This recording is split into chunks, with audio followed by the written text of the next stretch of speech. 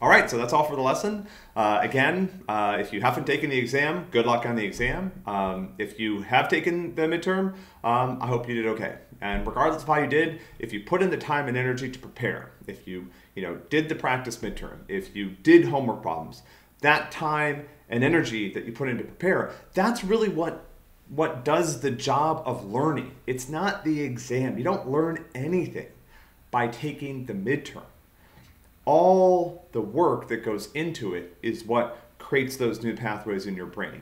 That's what gets you to the point where you're comfortable doing these types of things and being able to solve these types of problems. Even you can have two students, one that spends a lot of time preparing for the midterm and gets there, makes a few dumb mistakes, and doesn't get a very good score. The other one doesn't spend any time preparing and gets there and happens to luck into a couple of answers.